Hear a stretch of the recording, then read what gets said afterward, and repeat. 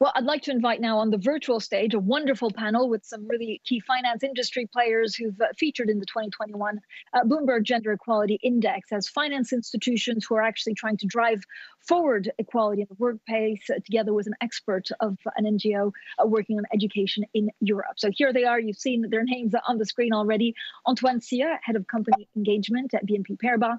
Shaheen Akram, Global Head on Diversity Inclusion at ING.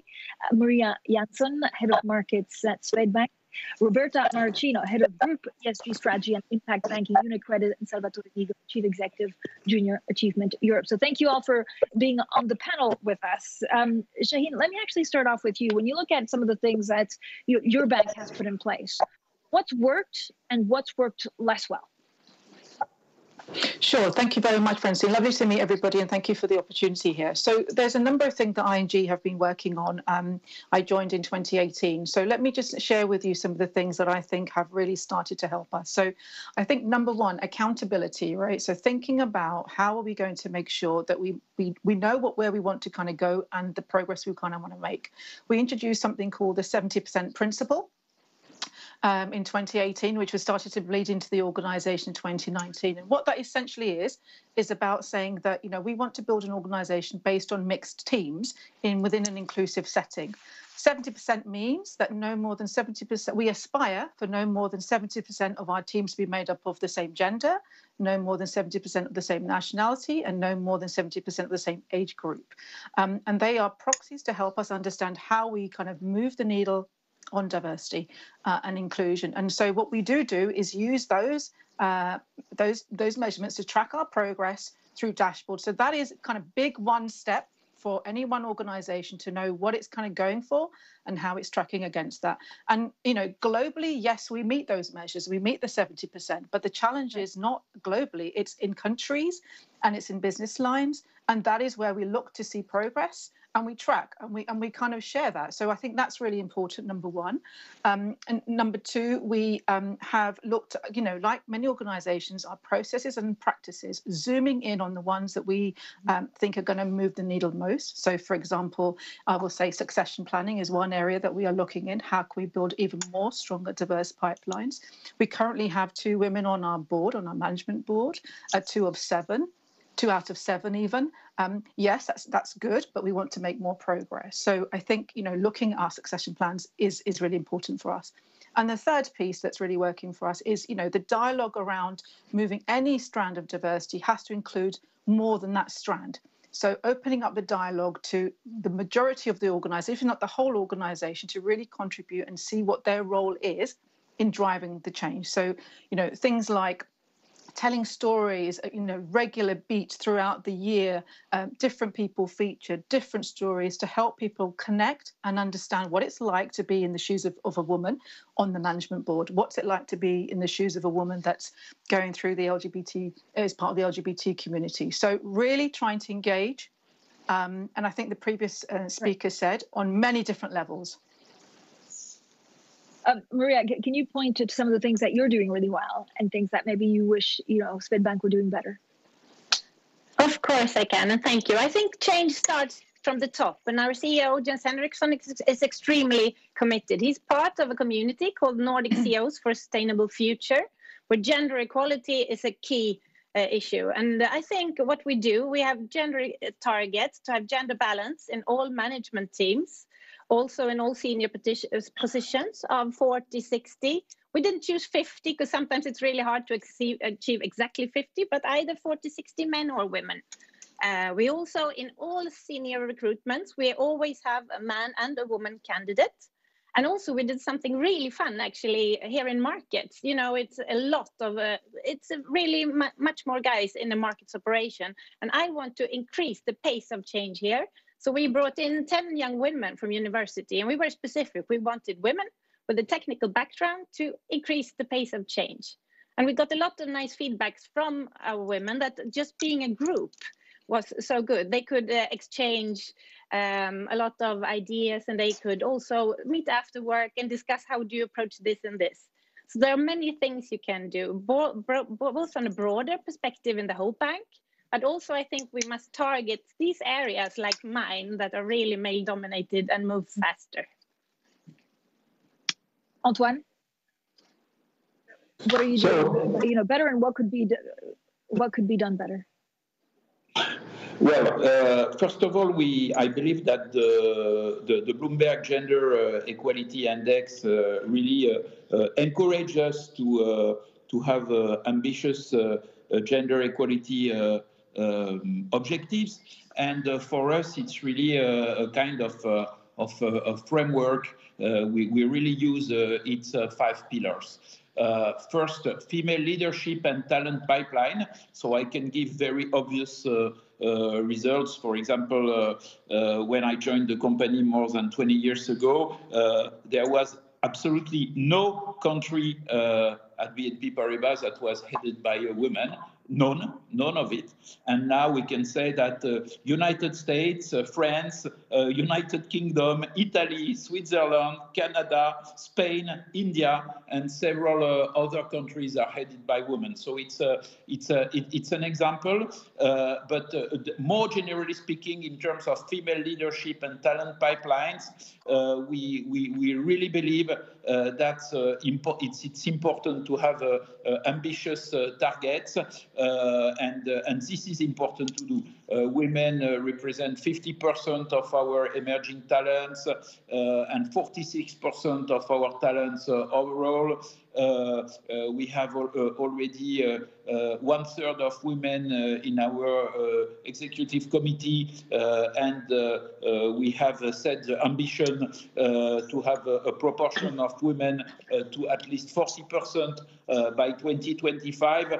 So it's first point we need to have this ambitious target for female leadership and talent pipeline. Of course, second, equal pay. It's you always have to improve the situation. We know that we are not completely satisfactory, but we have done a lot of improvement, and we are now close to the targets. But we need to continue to have a global gender-based compensation review. It's absolutely essential. Third point is to have an inclusive culture. That's why we have, for example, signed a global framework agreement in 2018, which includes 14 weeks of fully paid primary parental leave in all of our countries, and recommend a minimum of 6 days of fully paid secondary parental leave. We are also aim to raise awareness about violence against women. BNP Paribas has been a member of 1 in 3 women since its launch in 2018, and we can see that this generates also a real improvement, because unfortunately it's a real problem, and the company and the work has to contribute to the solution. I mentioned the fourth pillar, which is essential, which is sexual harassment. We improved our procedure. We have now a very, very strong procedures for this. So we are, and finally, we are working in pro-women public coalitions such as He4She. We have improved a lot the female representation in our capital markets activities, our global market activities, and so it's an important element. Thank you, Antoine. No one so far has told me what they could do better. So let me go to Roberta and Salvatore, and then we have a discussion of actually what's not working so well within your institution. Roberta. Okay, so let me say that most of the initiatives that have been mentioned by my previous colleague are almost the same that we are doing also in UniCredit. But I would just add a few additional elements that, in my opinion, and in our opinion, are very important that we are integrating in our approach. First of all, D&I, diversity and inclusion, is part of the overall ESG approach. So this means that it is considered part of purpose-driven organization, and an organization like we are that sees the D&I and all the commitment on environment and social issues as part of our strategy. So this is part of our strategy, part of our values, and part of our behaviors. Particularly on D&I, there is a strong commitment on changing things, and a lot of initiatives have been already put in place.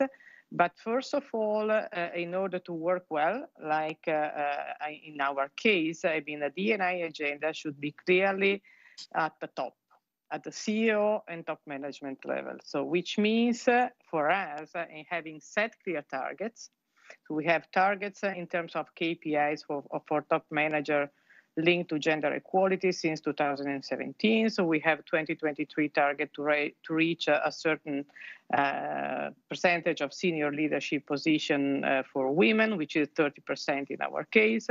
We have also the newly elected board that will have probably 45% of the representation which are women.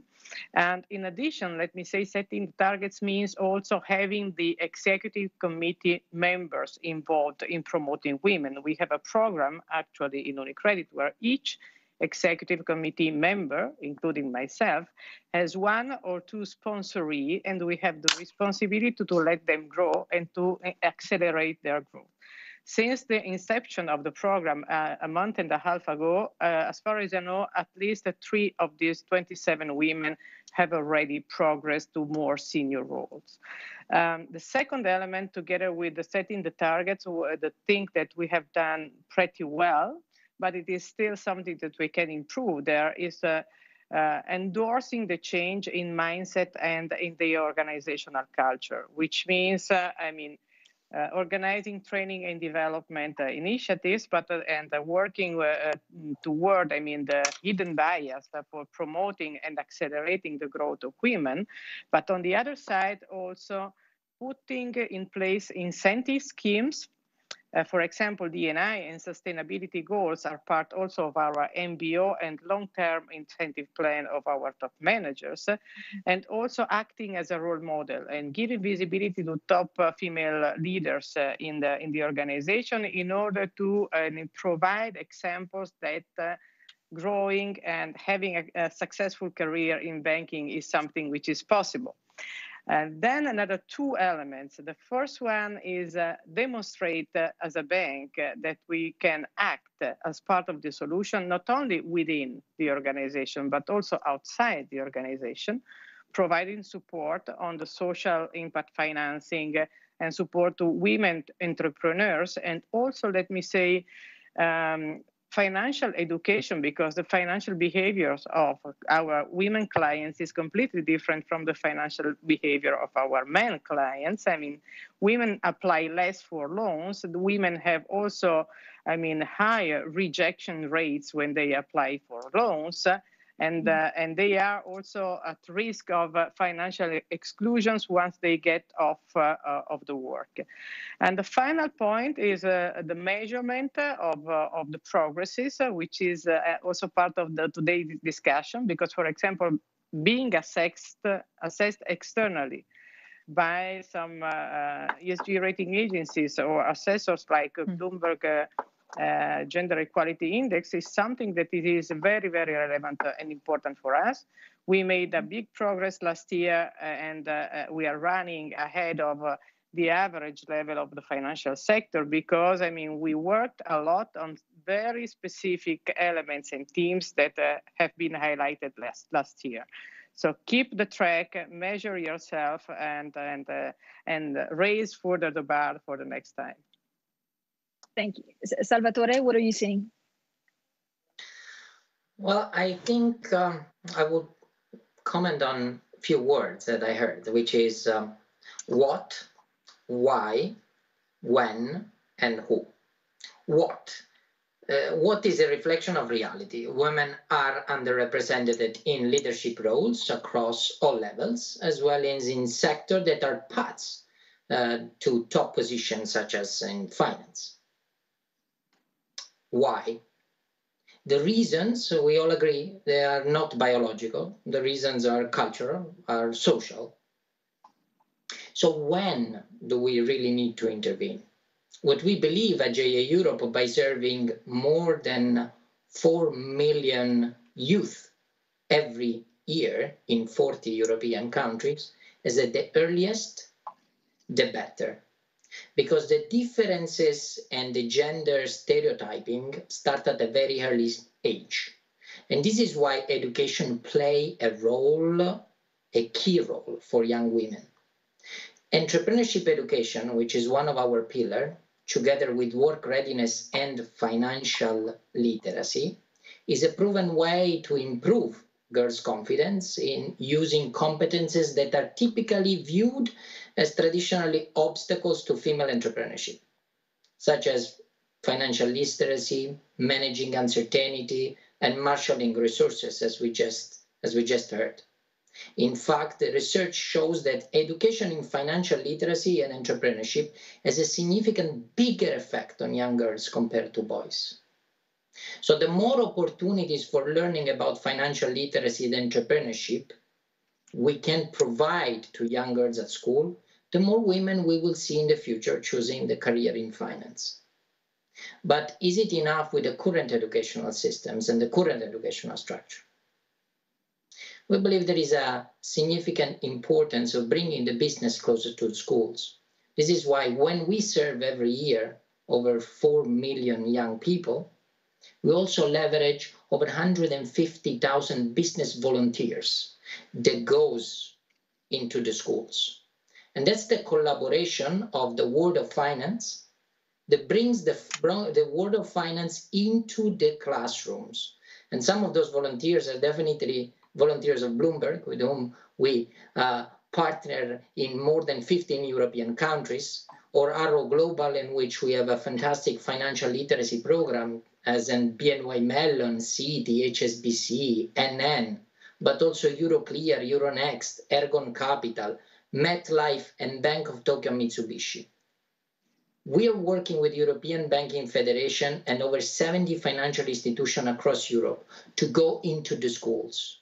Leverages 150,000 business volunteers also to provide role models.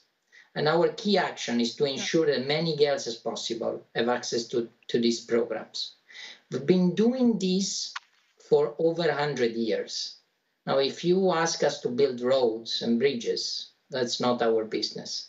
Our business is really to bring what is good of the private sector into the educational systems.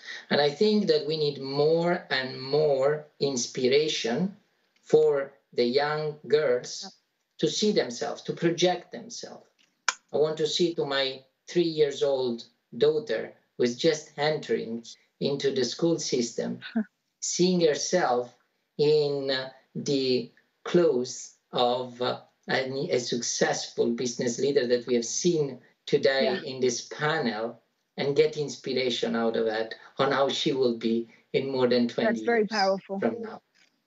Salvatore, thank you. So let's try and unpack. I'm going to ask you if you can just to keep your answers fairly short, because we're running out of time. I have many questions from the audience, and I have many questions myself. So given what Salvatore has just laid out, in 30 seconds, Shaheen, can you tell me at what point, so you're all involved at some level in either recruiting or hiring, at what level do women drop out? Is it at the beginning? Do you have one candidate for one candidate? Or is it when they have children? Is it before?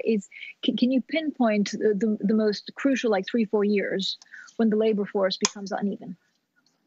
So in my experience, not just at ING, but wider as well, women start to sort of change their pattern, I suppose, is when they get into the mid-management levels.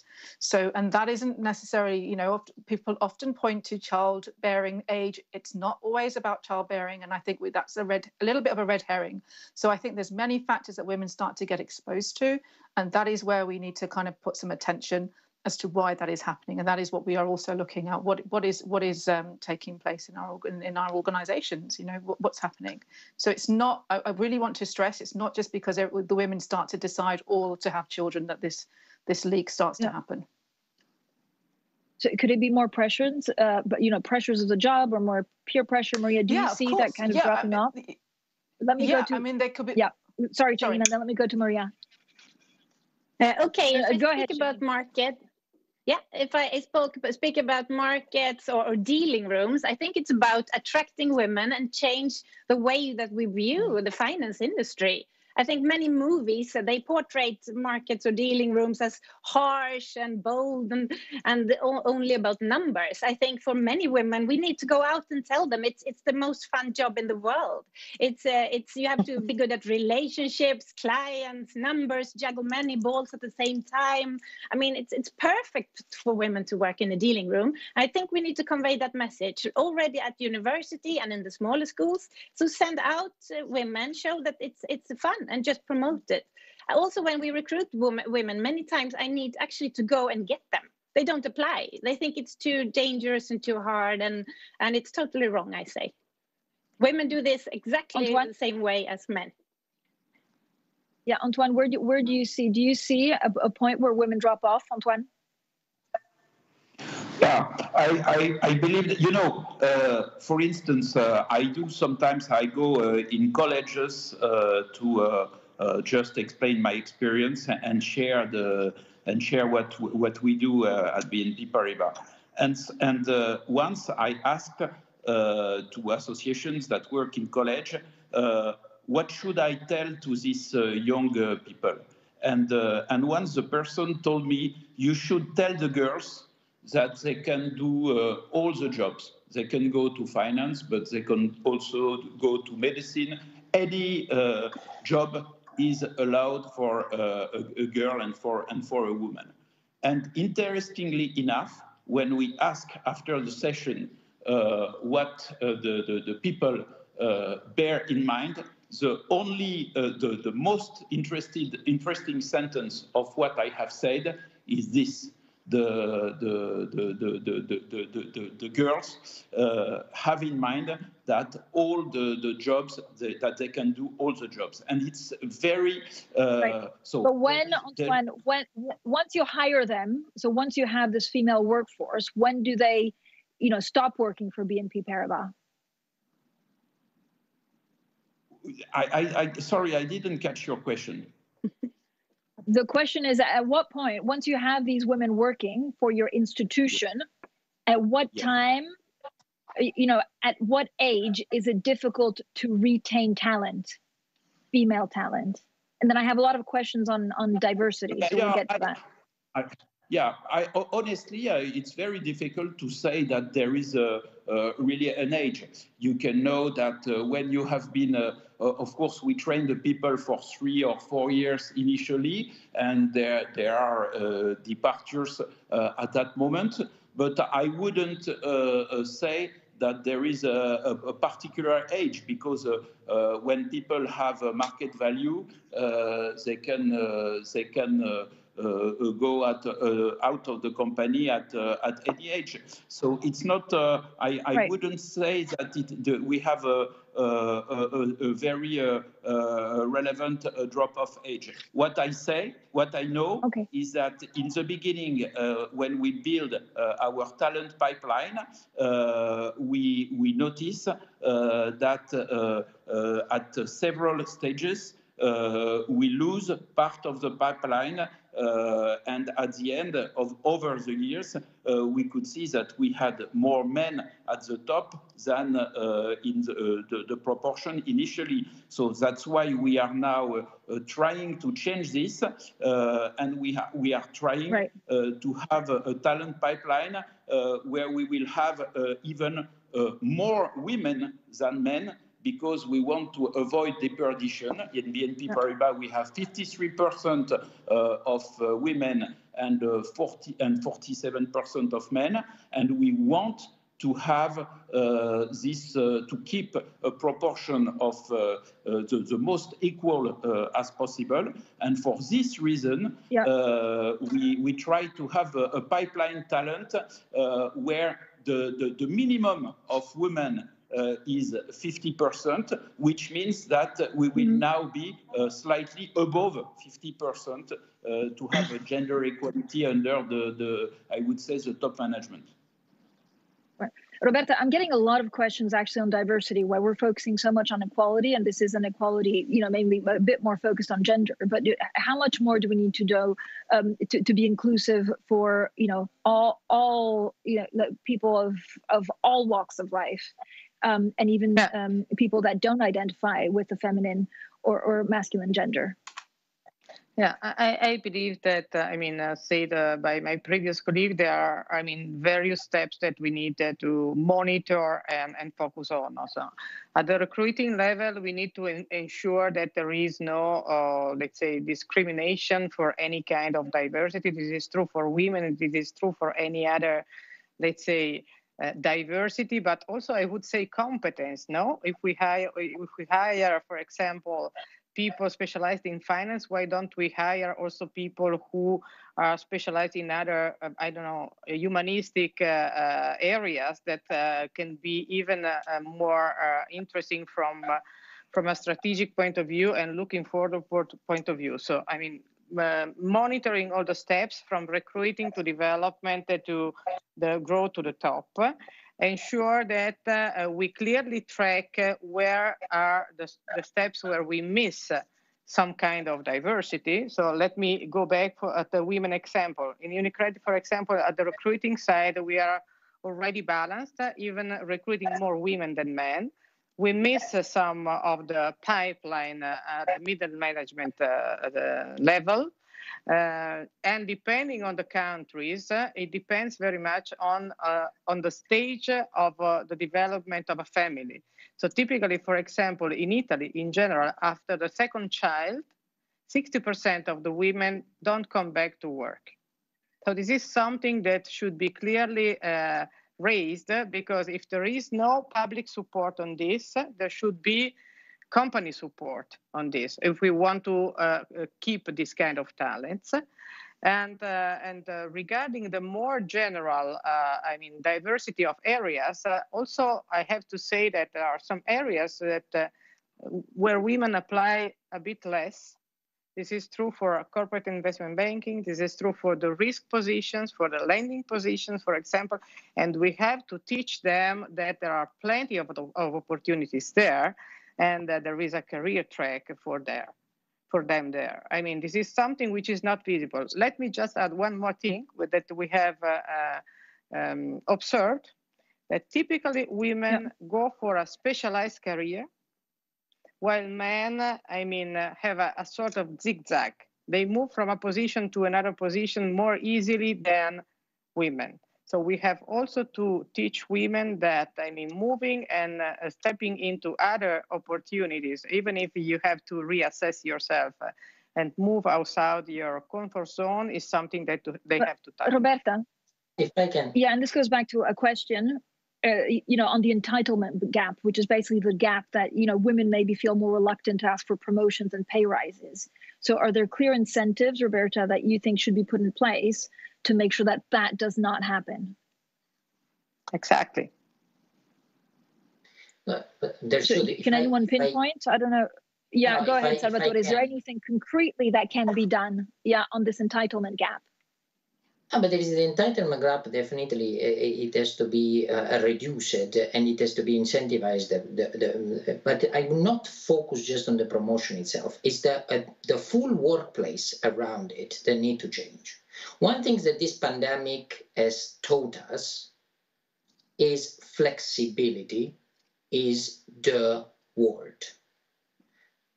I myself, my wife, after 3 years of having our second child, exactly just went back to work 2 weeks ago.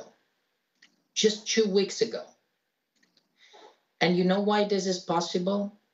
Not because her employers allow her to take a flexible approach, because my employer allowed me to get a flexible approach. So I can definitely also combine much better my personal and family life with the work that would allow my wife to pursue her career options. And I think this is what needs to be changed, because when we will get out of this pandemic, we cannot go back to normal. We should go back to better.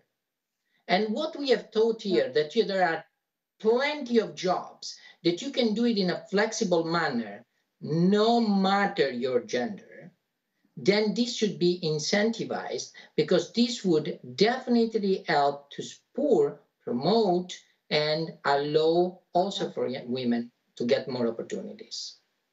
And Salvatore, that goes actually to two questions. One is how many men are watching, because that also makes a big difference. To, Shaheen, Antoine, Maria, I don't know who wants to go first, but how many men are actually, asking for paternity leave or getting that support? And would that make a real difference, especially for women who go into management level? I don't know who wants to answer it first, either Maria or Shaheen. Yeah, Maria. I would love to start. No, actually, I think we've come pretty far in the Scandinavian countries on that. We're really happy. I start to see in new generations now that people share parental leave, and that's fantastic. Like you said, that's great for the women. We have a fixed income trader right outside my room here. He's home on 6 months parental leave. I think that's great. Set role models that it's equal for men and women to be home and share. And, it's like 6 months is usually you share 6 months each. It's perfect for the children, and it's perfect for the employer and for both women and men. Shaheen, I have another question. Yeah, go for it. Go ahead, Shaheen. No, please. What was the question that you had? So the other question is, how do your organizations balance out meeting the diversity targets and limiting the negative effect of positive discrimination? Sure. Okay, this is a question that comes up regularly. Does it mean that when you meet diversity targets, you somehow, I don't know, drop the standard or the qualifications that are required? That's not what diversity stands for at all. It's about looking much more broadly than you would normally when it comes to looking for talent. You still hold the same, expectations, because when you are assessing, you're assessing objectively. You're still looking for the same skills and experiences. You might be looking at it in a different package, but essentially you're looking for the same skills and experiences. You are assessing objectively. You have a diverse set of panels that are looking across and assessing the individual's competency as they come through. And then when you make a decision, you base that on objective decision making, and you also make sure that the person that you're bringing in is going to bring value to the team, is going to enrich the team that you're bringing them in. So this is not about, meeting a target to tick a box, because unfortunately in that case, nobody actually wins, the person that you bring in or the organization. There's just too much fallout from that. And actually it's a very short fix. It's a very short term fix, and it does not help at all. So the way to keep this where it should be is objective decision making all the way through the recruitment process. And even before you start recruiting, be objective in what you're looking for and where you look, and then make sure you follow that through the process. It's not about... Antoine, any thoughts on... If I can. And I don't think you need to do it, because here it's just, we're not discussing just to check the box. But this is actually good for the company. There is such a talent shortage out there that you cannot bind yourself just because you're not embracing diversity in full. It is good for your company itself. So the talent shortage, by simply looking more and more where the talent is, irrespective really of looking it through too much closet binding eyes, then you are definitely going to do good for society and do well for the company. Antoine? I concur with this, and it shows how much the cultural change is important. I remember a few years ago, there was a guy who was almost irreplaceable. It was really the guy who was well in his job, and once I asked him, okay, is there a moment you are going to change a job? And he says, no, because I know that the CEO relies on me in this job. It is very difficult. And I just told him, but listen, you say that you are difficult to be replaced by your deputies, but did you ever think your deputies are all men? It was a few years ago. Did you ever think to have a woman to consider a woman that is maybe not your direct deputy, but that is just under, and maybe she had a slower career for one reason or some reason, but at the end of the day, you know that she could replace you at one point. And he looked at me and he says, "Oh, it's fantastic. You know, what you are telling me is really an eye opener for me. It's incredible." And I'm glad to announce that the person who has taken his position since is a woman, and obviously at one moment, but now we are much better than this. But at one moment, introducing the women in the game has been a fantastic game changer for the company. I mean, and now we are almost gender equal in the senior management position. So yes, we were, and our company is very successful. So I suppose that having much more women has been really part of being so successful. That's quite a story. I didn't know whether to laugh or to cry. We're out of time, but actually in 20 seconds each, if you could each maybe say, in 20 seconds, your pitch to a new chief executive that you have or someone else chief executive and what they could do more to advance diversity at all levels. Maria. Encourage people to dare to fail. You have to dare to jump on new opportunities, to take chances, otherwise you won't succeed. That goes for both women and men. And I want more women to dare to fail, learn and move on, and move up. Roberta. I would say, to steer the current plan, accelerate on reducing the pay gap, and focus on financing the inclusion. Focus on financing, make an increasing effort on financing the inclusion, because we have not flagged this point. We have just focused on our internal environment, but we as banks can do much more in terms of our impact that we can have with our social financing, in financing women and financing, diverse people who are suffering of financial inclusion. So focus more on this. Salvatore? For what would you like to be remembered for? That's my question that I would pose to the leaders of different companies. Would you like to be remembered, if you are a woman, as to be a role model and inspiring others to follow your path? If you are a man, for supporting and embracing diversity across your organization and inspiring the next generations? What would you like to be remembered for? Good one. Antoine, 20 seconds. So I would say the same regarding inclusion and regarding helping the women. We have dedicated an envelope for women entrepreneurs, and since we didn't reach the objective, the banks has not done the objective. And I really believe that having the culture of using our power of financial institution to empower women from very modern startups than the work we do with agriculture in remote countries, in emerging countries. That's really empowering the women, and being an institution that developed its services in empowering the women is something which is essential for us, and we believe that if we want to create a real gender equal culture, it's absolutely important to have the financial services women empowering the women in our culture as a bank. Shaheen, your 20-second pitch to the new chief executive. Sure, thank you. So in 20 seconds even, I would say that, continue to inspire the people around you, the men and the women that actually, and our people from other communities as well, inspire them to follow your lead, because you will lead the way in terms of how people show up and what the expectation is.